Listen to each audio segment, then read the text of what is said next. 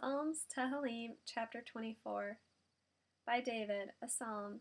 The earth is Adonai's with all that is in it, the world and those who live there. For he set its foundations on the seas and established it on the rivers. Who may go up to the mountain of Adonai? Who can stand in his holy place? Those with clean hands and pure hearts, who don't make vanities the purpose of their lives, or swear oaths just to deceive. They will receive a blessing from Adonai, and justice from God who saves them.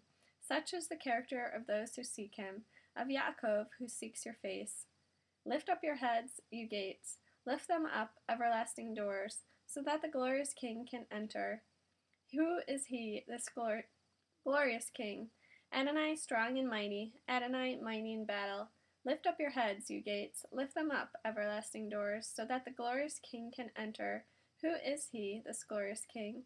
Adonai Sabaoth. He is the glorious King.